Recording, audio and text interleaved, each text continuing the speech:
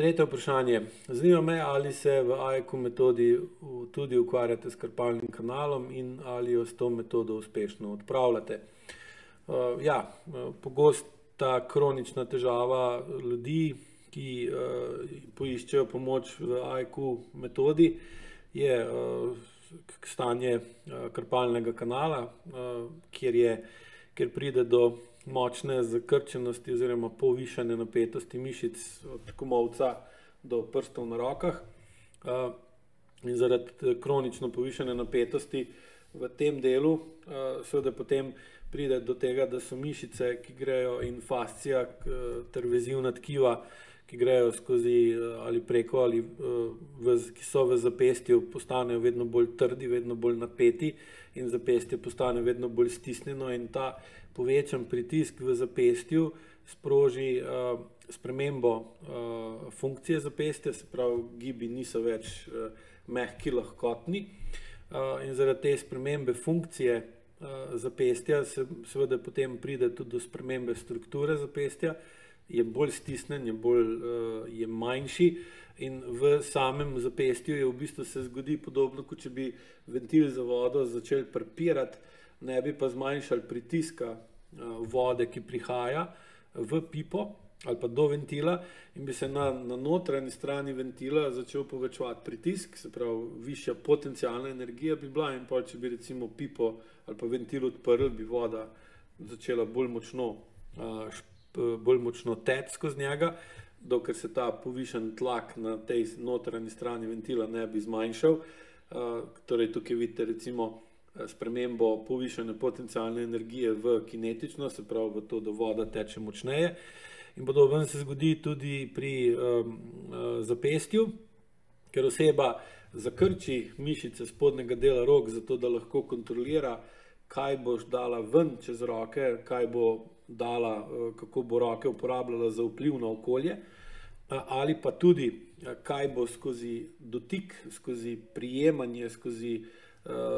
za senzorno funkcijo dlani in prstov, skozi dlani dobila v sebe,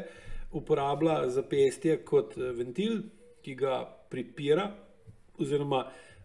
ga z kronično povišano napetostjo mišic spodnjega dela rok pripelje do tega, da ima tudi vedno bolj kronično priprt ventil v zapestju, in seveda se je potem pritisk ali na tej strani od komolca proti zapestju povečuje, ker kinetična energija bi morala iti skozi roke ven, da bi uredila tisto, kar nas moti, ovira, ogroža ali omejuje. Mi pa tega zaradi takšnih ali drugačnih razlogov, ki so vezani na neprimerno čustveno zrelost te osebe in okolice, v kateri živi in dela, se potem seveda na notranji strani zapestja nabira vedno večja potencialna energija, ker se kinetično ustavlja, se mora spremeniti v potencialno, in povišana potencialna energija potem ustvari vnetja živcev. Vnetje živcev se pa potem to povišano potencialno energijo spreminja v vnetje kot tako, ki se pa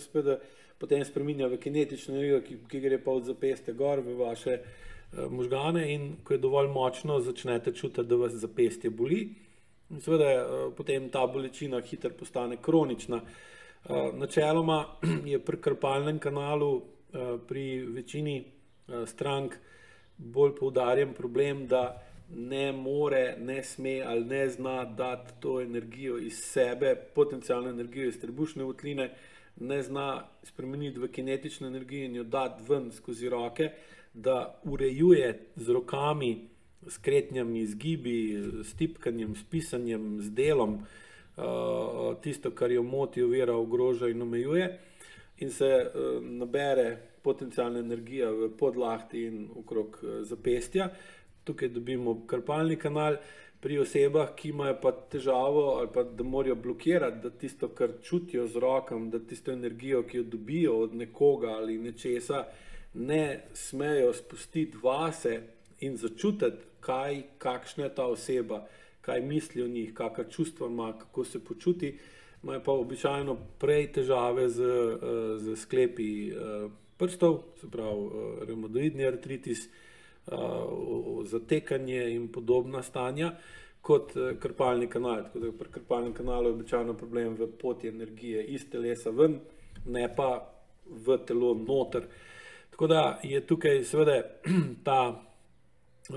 dobimo spet novo verzijo,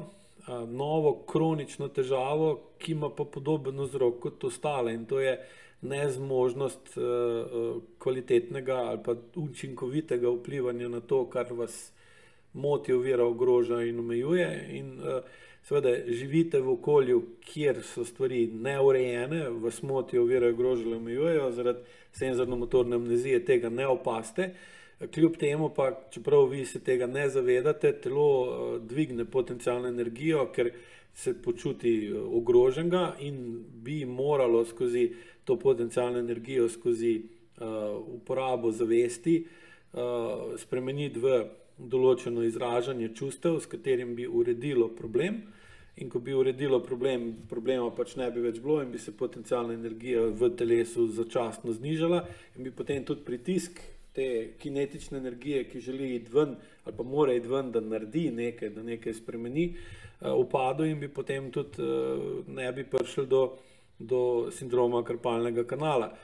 Zdaj, ker pa oseba zaradi neprimerne čustvene zrelosti in učinkovitosti tega ne čuti ali pa ne sme čutiti, se ne sme tega zavedati in hkrati ima energijo za to, da bi lahko urejevala stvari, nima pa primerne čustvene zrelosti, da bi znala to učinkovito urediti,